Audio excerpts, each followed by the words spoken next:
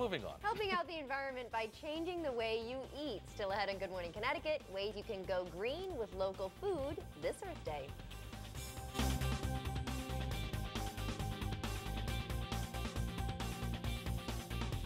Have you bought your Hallmark cards yet for Earth Day? It's coming up April 22nd, and the Earth gets very sad if you don't get it a card. It's the 40th anniversary of the holiday this year. You can make a lot of changes to help out the environment, and there are some easy ways, simply by changing the way you eat. It's true. Joining us this morning with some green food tips for Earth Day, Analiese Paik from the Fairfield Green Food Guide. We say good morning to you. Good morning. And we kid around, but you know, in terms of Earth Day, but it's a big holiday, 40th anniversary. Yes. And in those 40 years, especially with kids, there's really been a good force to get them to be more knowledgeable about the environment. And with a segment like this of what you could be eating, it really helps you live longer and celebrate the Earth, right? Absolutely. And there's wonderful things that you can do. If you eat locally, and you can eat locally with the help of a brand new cookbook from Michelle Nashon. That would be this one right here. This is a beautiful cookbook to help us eat with the seasons and eat sustainably. It's over 100 recipes, and one of them is with the humble parsnip.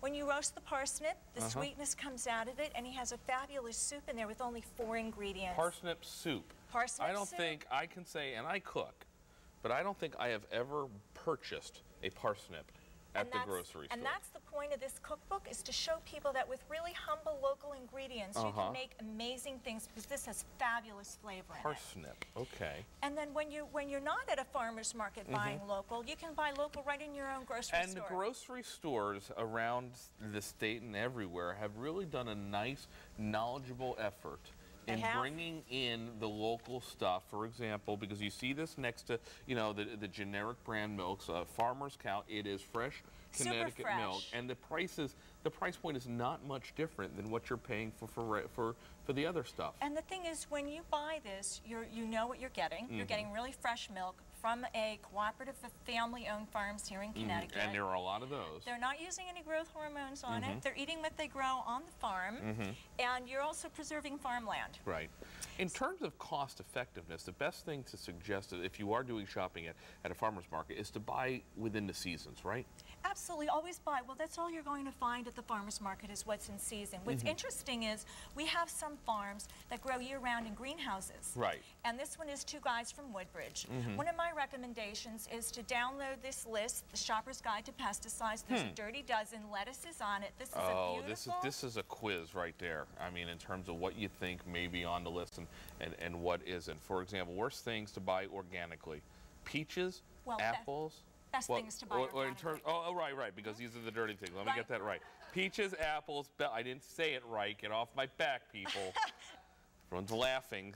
Celery, nectarines, strawberries. The things with the worst, with the lowest pesticide, I'm doing it again, the lowest pesticides. Got it? Onions, avocados, sweet corn, pineapple, mango. Right. Stuff like that. So buy the things that matter. So lettuce is on the list. So this is grown USDA organic, hydroponically. I love to take it, cut off the top, and you can even try to plant the root ball in your garden to give it a second very life. Nice. There you go. I'm going to hold on to this because apparently I need to brush up on it. And then when you're drinking wine or eating chocolate or coffee or tea, try to go for organic. Is that possible? Organic grapes? These are organic grapes. This is the first carbon neutral winery in the United States. It's Parducci. They're out in Mendocino, California. Okay. And this is another wine from Mendocino, Paul Dolan. These are fantastic wines, and these are made from organic and biodynamic grapes. Biodynamic is beyond organic. Better than organic? Better than organic. Super organic? They're taking even more into account than just the soil and the plants. Talk about the lunch bags, because it's not even what you're eating, it's where you're putting it. Absolutely. Instead of throwing plastic bottles in the garbage, use a stainless steel thermos instead, because they're just clogging our landfills, even though they're recyclable. And then instead of throwing plastic bags for lunch and snack in the garbage, we use these lunch skins. They're reusable. They're coated, so they're food grade. They're wonderful. And they're for lack of a better word, designer. You're not going to be inclined to throw this out as they do come home. Like a paper bag. When you put your child's name here, and they do come home from school. I haven't lost one yet. There you go. See? Let's finish up with one more great tip. One of the other things you'd like to do is start growing some of your own food. And it can be as easy as this beautiful herb basket from Moorfield Herb Garden. There's some alpine strawberry in here, which won't overgrow. Rosemary. This is gorgeous. This is lemon verbena. If you rub that, the essential oils come out. It's fabulous. Really? Absolutely. Touch it. It's fabulous. Oh, It's all right. amazing. And this is pineapple mint. Oh, my goodness. It's fabulous. That's a lemony. So if you get the cookbook and you pick up some herbs, you're pretty much Good to go. on a good And start. you're doing a difference, and again, it's short-term things like that that are going to make a whole difference to your life long-term, which Yes. is really great. If you want more tips, we'd love to share them with you. WTNH.com. Click on the Good Morning Connecticut weekend section, and there we'll also link you to the right things on the Shopper's Guide to Pesticides, which is something that obviously I need to bone up with. Analiese Paik, thanks for coming in. Thank you so much. We appreciate it. We will take a time out. When we come back, we will do the top stories over here. And, of course, the weather as well. It's all when we come back.